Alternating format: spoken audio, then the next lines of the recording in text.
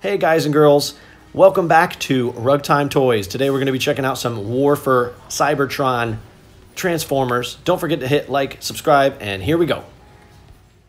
Rugtime Toys. Alright, let's start digging through here. I found one of my all-time favorites, Soundwave. We've got Starscream, very cool. I think I'm going to pick up some of these. And got that guy, another Soundwave. Actually, I want two of these, I think, because I might buy one and keep one in the box. And then we got Megatron. See how many different ones they got here in the store. Let's see, Optimus.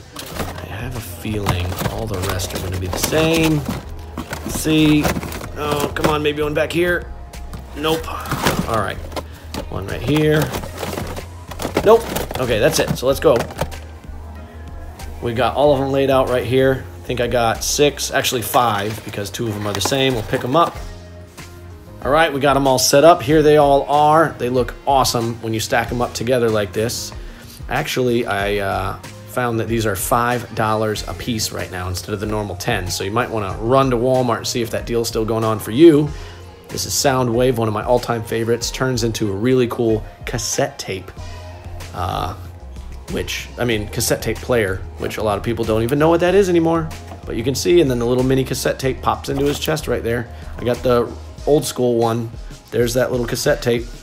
This is something, if you don't know already, that used to play music like a CD, before CDs, if you even know what that is, and before MP3s and all that stuff. So this is something I used to walk around school with. There's a little knob to turn up the volume. I wish this thing worked. That would be even cooler. Not only do you have an action figure, you have a working cassette tape player or Walkman.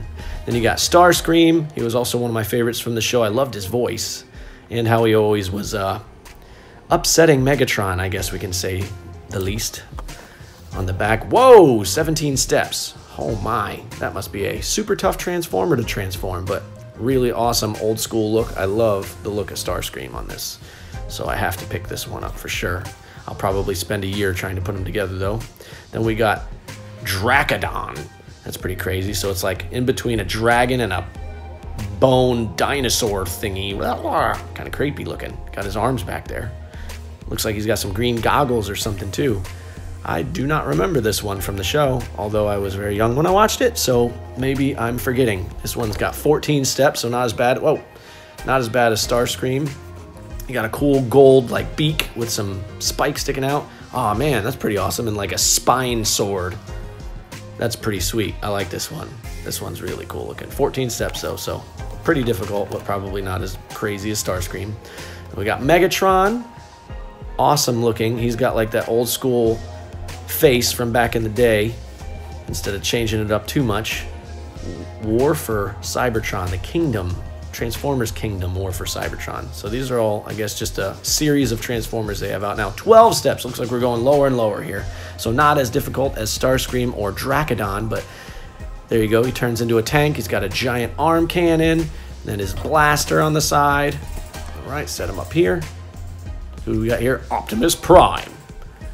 All right, everybody's favorite Transformer other than Bumblebee, of course. Autobot, I mean, other than Bumblebee. He's got his cool looking face there with his little windshields on the front from his semi. Got his blaster on the side.